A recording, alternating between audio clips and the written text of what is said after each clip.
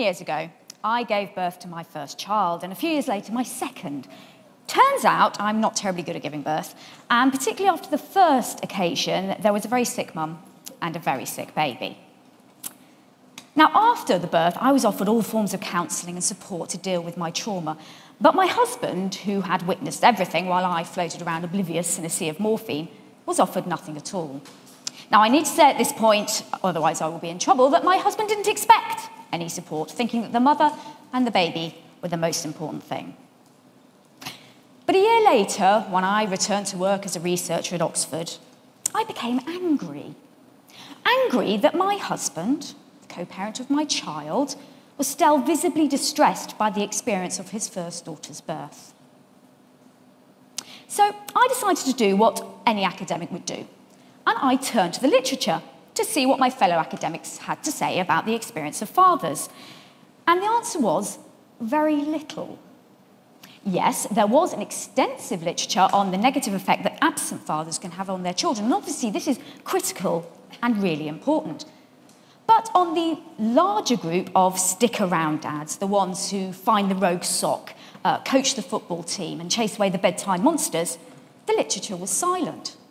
We simply knew absolutely nothing about them. Why is this? Why, when 80% of men will become a father, do we know so little about their experience? Well, the thing is, 10 years ago when I started, it was felt that fathers had no input into their children's lives.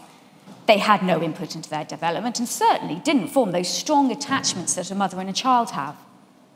And because dads didn't go through the physiological experience of giving birth, their parenting wasn't instinctive. They had to learn to parent. But this wasn't very important because the thing is, their job was limited to going to work, earning the money, and instilling a bit of discipline when they got home.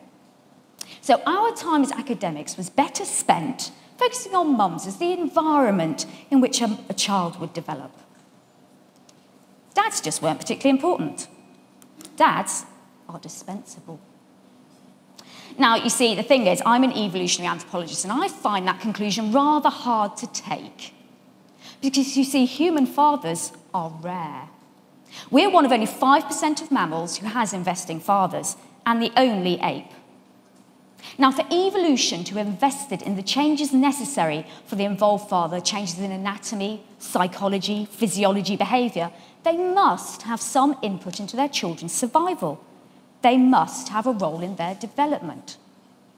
So I decided that was going to become my job, to investigate what happens to a man physiologically, anatomically, behaviourally, psychologically, when he becomes a father. How, in the absence of the experience of birth, does he form the deep attachments that we know he does to his children?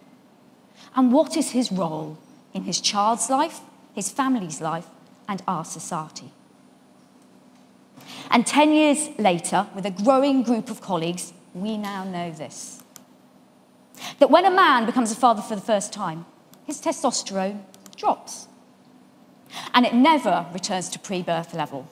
Now, at this point, I can see lots of anxious men's faces. Let me tell you that there is a massive benefit to this. First of all, the lower your testosterone, the more sensitive a father you are, able to meet your child's every need. Secondly, okay, you do get a drop in testosterone, but that is matched by an increase in impact of the dopamine and oxytocin that are released when you interact with your child. Meaning those interactions are immensely euphorically rewarding, and that you build a tight bond based on oxytocin. We know that if a man lives with his pregnant partner, then their oxytocin levels come into synchrony, a phenomenon known as biobehavioural synchrony. And we think this is important in bonding that couple as tightly as they possibly could so as they can meet the challenges of parenthood as a team. And we've always known for, well, at least 10 years that a mother's brain changes when she becomes a mum.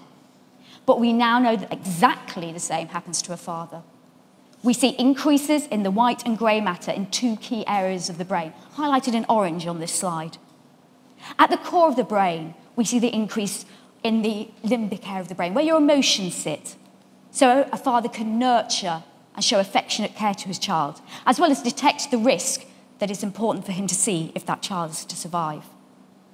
But then in the neocortex of the brain, your many-folded outer area of your brain, where your conscious mind sits, we see a massive increase, enabling that father to plan ahead, to problem solve, to take decisions so that he can be all he can be to his child.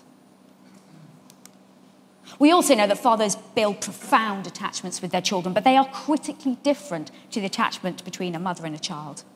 In the first instance, they are based on interaction. See, fathers don't get the head start of birth, where you get floods of beta endorphin and dopamine and oxytocin. So they have to build that bond based upon the interaction they have with their child. This can mean that their bond is delayed compared to the mother. But don't panic. It does come. And at around the 6-month mark, the most wonderful interaction develops, rough and tumble play. We can all picture the scene of a father flinging his child around the room, aeroplaning them up towards the ceiling, tickling them till they're sick with laughter. That's fun dad. But fun dad has a role. Because those wonderful, boisterous, exhilarating, physical, sometimes a little bit painful interactions produce a flood of beta endorphin and oxytocin and dopamine to both people who are involved in that play. So the child and his or her father build the most deep bond. And this form of interaction is particularly important in our time-short world here in the West. Because with fathers out of the home a lot of the time, they need to make quick effort to build that bond with their child, to get to know their child, and for their child to get to know them. And they do this by this time-efficient, very quick form of behaviour. Secondly, evolution hates redundancy. So critically, the attachment between father and child and mother and child is different. There's no point evolving two people to do exactly the same role.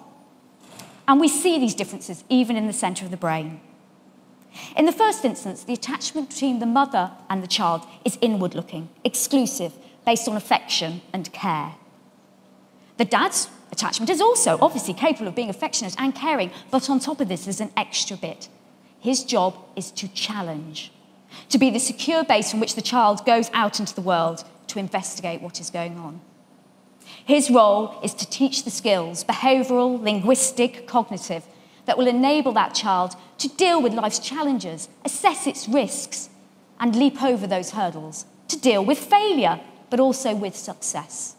We live in the most complex social and technological world, and Dad's job is to turn the child's face to that world and go, here is the world, and I am going to teach you how to be successful in it. And in that world where we have a crisis in teenage mental health, and we're running our social relationships at greater and greater distance due to social media, we need Dad more than ever before to help us navigate this complex world. You see, evolution leaves nothing to chance, and it has prepared Dad to father, to parent. And dads are not just about the genes. I'm an anthropologist. My job is to study fatherhood around the world. And whilst we privilege the biological father here in the West, if I look around the world, generally, Dad is the person who steps up and does the job. You see, dads are wonderfully flexible beings. Because they're not bound by the biology of pregnancy and childbirth and breastfeeding, they are able to change their behaviour more quickly to respond to changes in the environment. And therefore, Dad can be a stepdad, an adopted dad, yes, the biological dad, whether he lives with his children or not, but he can be an uncle, a grandfather, a friend. Some children have whole teams of fathers. Dad is there to make sure that child survives. Why is this important? Why do we need to know all this? Well, you see, number one, Dad isn't who we think he is.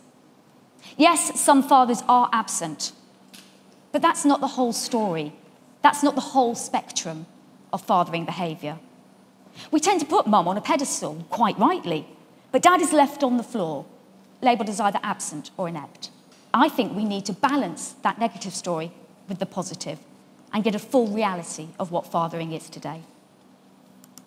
Secondly, dads are more involved in their children's lives today than ever before. Now, there are some practical and societal reasons for this. We have reductions in healthcare, which means mum is often dispatched from the hospital on the day she's given birth. Many of us don't live near the extended families who in the past would have helped us. And now, with the economy as it is, many of us are dual-earner households, which means both parents both have to earn and to parent to make life work.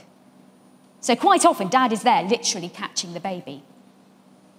But also, in the 10 years that I've been researching fathers, I've seen a change in how important they feel they are in their children's lives. By knowing what we know now about fathers, they are empowered to be involved. They know they are important and that they are meant.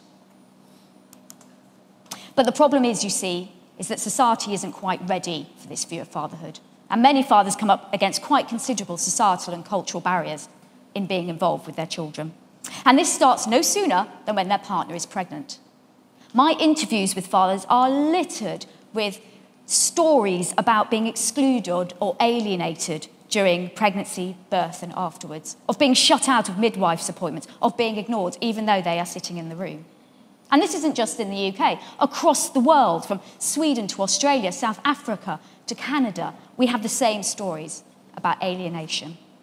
And while many governments talk about their family-friendly policies, I'm afraid a lot of it is lip service, because you see, we're not ready as a culture to accept fathers being involved with their families, to take paternity leave, for example. Many fathers struggle in their work environment to be granted this right, and some of them suffer penalties from taking it. And the fact that I'm afraid it's not properly financed means that it's only actually available to the very wealthy. Because you see, the thing we know is that if you provide men with paternity care that is ring-fenced and that is properly financed, men take it up with enthusiasm. In Finland, 90% of men take their full 9 weeks of ring-fenced financed paternity leave. In Quebec, in the first year in which ring-fenced financed paternity leave was available, the uptake was 250% higher than the year before, and it continues to build. You see, fathers want to be involved and they want to care. We just have to give them the tools to do it. And the other thing to say is it's not just good for the father. If we empower men to take paternity leave, then we increase domestic equality in the home, where domestic chores and childcare are shared equally. We lower the mothering tax that's placed on mothers' careers because they're able to go back to work earlier, safe in the knowledge that their partner is caring for their child. And we start to close that all-important gender pay gap that we've heard so much about, because women carry less penalty on their pay. And we know that these effects cross generations. In countries where they've had ring-fenced financed paternity leave, this has crossed generations because sons see their fathers in the home, in the domestic setting, sharing the care of their children. And that is their model for going forward. So we can cause a cultural change. So I think we need to change the conversation about fathers. And I hope, by listening to me today and understanding just some of the science that we know behind fathers now, that you will want to change the conversations you have. Because you see, fathers are meant. They are biologically primed to father, to parent. And in a world where no one can raise a human child on their own, it's important that we have their input into our children's development. Yes, some fathers are absent and inept, but so are some mothers. And we have to make sure we have the full conversation about them. It is very true when we say it takes a whole village to raise a child. But let's just remember that right at the centre of that village is Dad. Thank you.